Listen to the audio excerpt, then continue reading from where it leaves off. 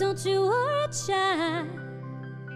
See, heaven's got a plan for you. Don't you worry now. There was a time I met a boy of a different kind.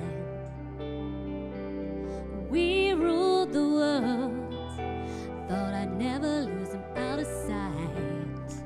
Let me give you some things just sort of in a summarized form to think about as you think about managing your worry. The first thing I'd suggest is just seek God.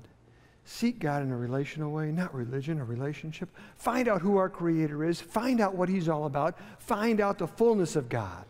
And the best way to do that is to read your Bible on a daily basis. It gets you connected to God. It helps you understand the bigger picture of God and not just your little circumstances.